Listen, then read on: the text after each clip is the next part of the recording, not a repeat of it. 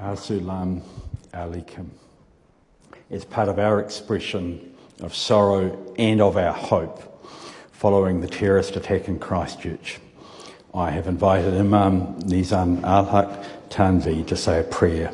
He will do so in Arabic, and then it will be repeated in English by Tahir Nawaz.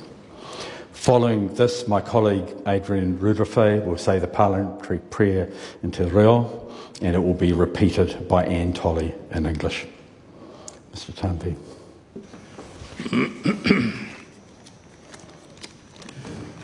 أعوذ بالله من الشيطان الرجيم بسم الله الرحمن الرحيم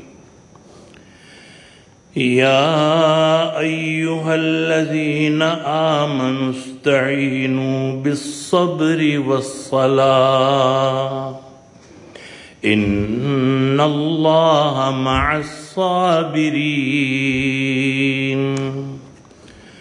ولا تقولوا لمن يقتل في سبيل الله أموات بل أحياء ولكن لا تشعرون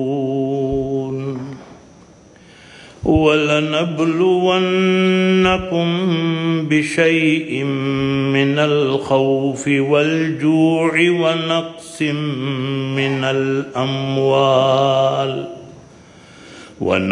من الأموال والأنفس والثمرات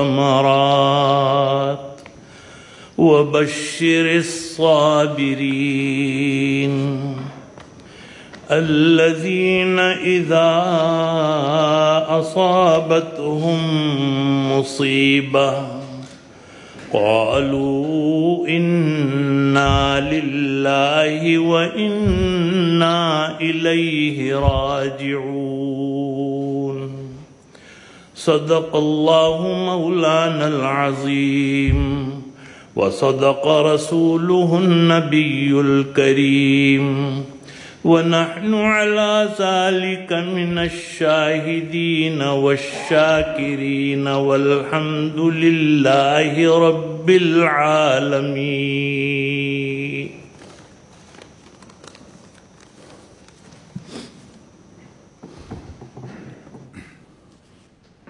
These verses are called the verses of patience, which provide comfort and reassurance. Here is the translation of these verses. O all who believe, ask for help with patience and prayers. Verily, God is with people who are patient. And do not call those who are killed in the way of God as dead. In fact, they are alive, but you do not realize this.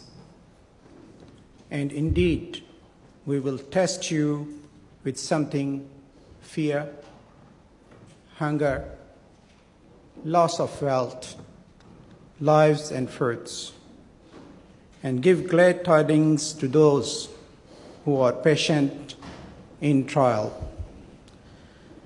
When those who afflicted with calamity say, verily we belong to God, and truly to him we shall return. O Lord, our Honorable Prime Minister has said that Friday, 15th of March, was one of the darkest days in New Zealand's history. O Lord, make this day a source of light for this country and the entire world. The light which unites us all as one family. O Lord, our Prime Minister, the Deputy Prime Minister, the Governor General, Speaker of the House, many other MPs, the police, mayors of Wellington, Christchurch and other cities, medical staff in Christchurch, other organizations and religious groups, and all New Zealanders have dedicated their time and effort to help and support us. O Lord, I ask you to help and bless them all and reward them accordingly. O Lord, we ask you to accept those who lost their lives as martyrs and give them the highest position in paradise. O Lord, we ask you to give full recovery to all those who were injured. O Lord, we ask you to grant patience and hope to all the family members affected by this tragedy. O Lord, we ask you to protect New Zealand and the whole world from such calamities. Amen. Amen.